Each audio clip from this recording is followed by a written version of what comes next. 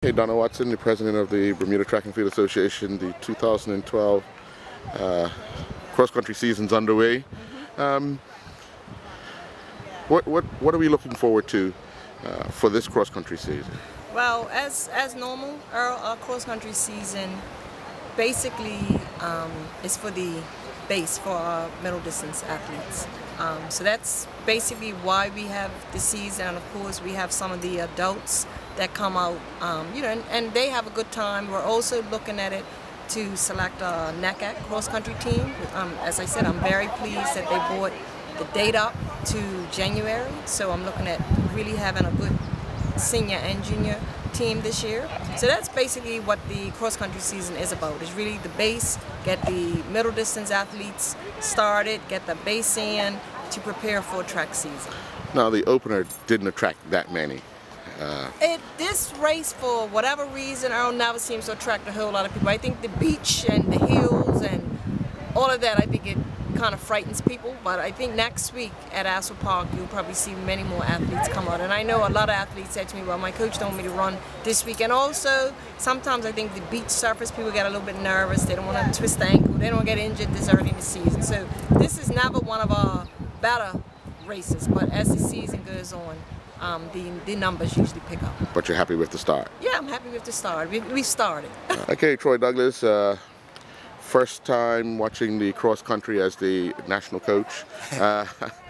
What do you think of the turnout and the performances that you've seen thus far? I'm impressed. This is the first cross country meet of the year. I want to use this as a plug session. I see much people out there running on the streets every day. I would encourage you to come and look at our schedule for the next cross-country meet and take part in that. That should be a challenge to yourself. But what I see here today, I'm very impressed with it, and I'm very happy. I'm glad to see our clubs taking the initiative to help our sport out, help Bermudians out in the track and field sense. So I'm impressed. Now, you've had a week to meet various club coaches and so forth. How's that been with you, speaking with them? Great. It's been a very busy week, and I'm going back at it again next week.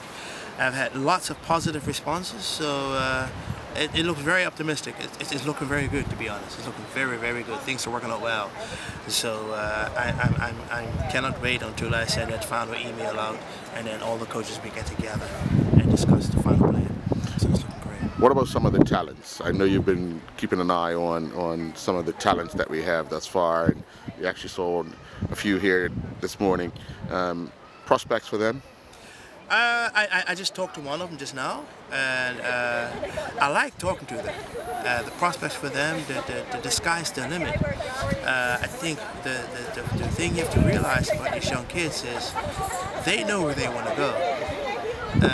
We have to, as coaches and the coaching staff, we have to create a blackboard, and where that kid can go up and write whatever he or she wants, and listen to them, and try to explain to them what they just put on the blackboard, because they know where they want to go. Mm-hmm. And that's what I love talking to them, particularly after competition, because their mind is fresh, and they've already analyzed what they've done, but they're not pretty sure if it's the right thing. And that's when I try to step in as a coach and listen to them, and listen, and says, oh, so you're trying to go that way? And he says, yes. Oh! And the talent is incredible. We have some incredible individuals in this island.